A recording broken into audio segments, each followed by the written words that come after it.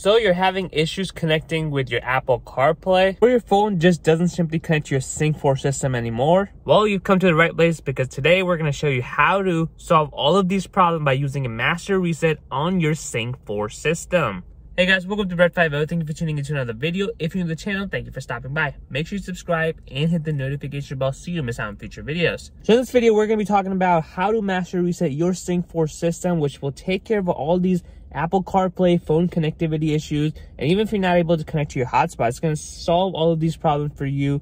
And it's very easy to do so. There's just one thing you got to be careful of.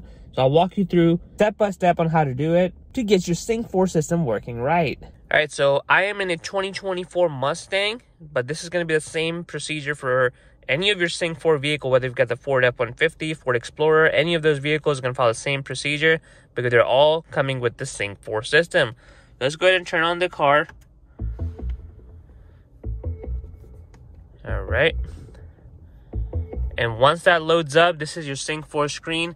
Now remember, whatever car you have, if it does have a Sync 4 system, your layout is going to look somewhat similar to this. So this is basically what the Sync 4 looks like. I really love Ford has gone with the larger screen for the Sync 4 system compared to the Sync 3 system. It just offers a lot more customization, and even though this is a base model, I love how these screens look. Very responsive, but sometimes, you know, it can happen over time.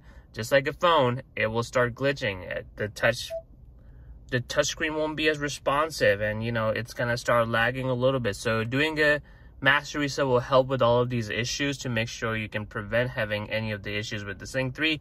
For most people, it's basically when the CarPlay stops working. You're not gonna be like, you can either do a wireless CarPlay or wired CarPlay. From here, it just won't pick up. It will just won't recognize your device. Sometimes it's the phone's fault, but most of the time I've found that if you do a master reset on your Sync system, it will fix it. All right, so here's one thing you gotta make note of. So once you kind of come here, if you go to settings and you go to phone list, you've got all of your phones here. When you do a master reset, it's gonna completely wipe everything away, which means all of your phone stuff, if you have your radio presets, that's gonna be gone. If you use a navigation, you have any saved routes, that's gonna be gone. So any of the settings you have changed is gonna be gone, completely wiped away. So what I personally suggest people is, before they do a master reset, just make a note of everything important that you're gonna have. Phones aside, like even if you've got, you know, some destinations saved for your navigation, or if you got some radio presets saved up, or even if you have tweaked with the settings to kind of make it fully customizable for you, then you want to delete, because it's going to delete everything. You want to make sure you make a note of it so you can revert back to it easily.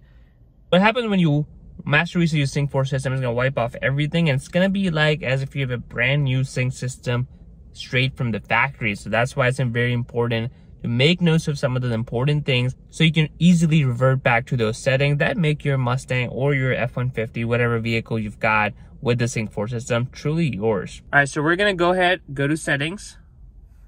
We're gonna go into general, and you're gonna wanna scroll down till you find the reset right here. Click here. You can do a 4-pass connect reset. That is basically if you have the 4-pass app on your phone, all the data that has been stored and everything, it can delete all of that and you can re-sync your 4-pass app. But for this video, we're gonna be doing the factory reset. So let's go ahead and click here, and you're gonna get this basically message kind of going through what I just said, like it's gonna restore to factory defaults right here. So we're gonna go ahead and click continue. And you can see it's resetting factory defaults. It's gonna reboot itself. So just give it a couple minutes. You can see this screen is on. You got Ford logo here. But I've never seen the... Still loading up.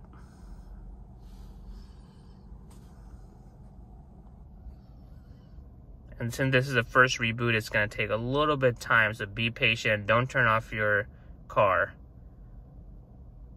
There we go. So now it's complete reset, and I can show you. You can obviously check by, if you want to go to settings, you can see the settings are a little bit different now because it was customized to, we had the phone list here, but now there's no phone. You can see add phone here. So that, all of it is gone. So yeah, guys, that's all I've got for how to master reset your Sync 4 system to take care of any of the phone connectivity issues, mainly the Apple CarPlay or Android Auto issues. This should solve all of that stuff, but it's very easy to do so. The only thing you got to be careful is just remember the settings that are key to you, so you can easily revert back, especially if you've got multiple phones connected to your vehicle.